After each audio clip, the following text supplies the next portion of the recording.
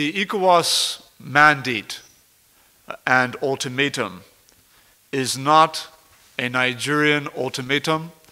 It is not a Nigerian mandate.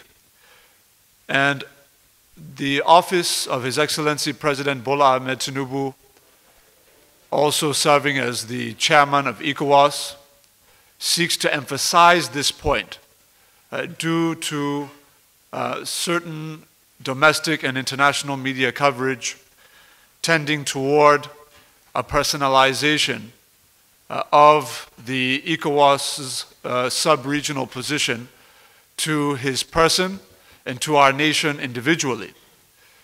It is because of this that Mr. President has deemed it necessary to state unequivocally that the mandate and ultimatum provided issued by ECOWAS is that of ECOWAS's position.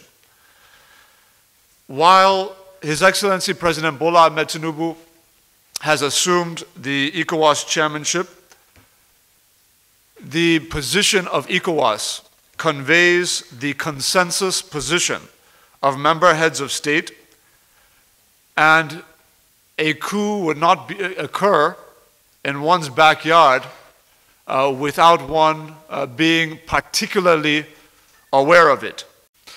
We have been, let me phrase it this way.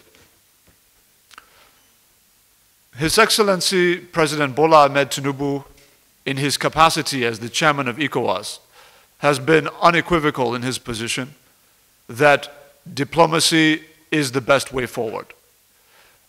In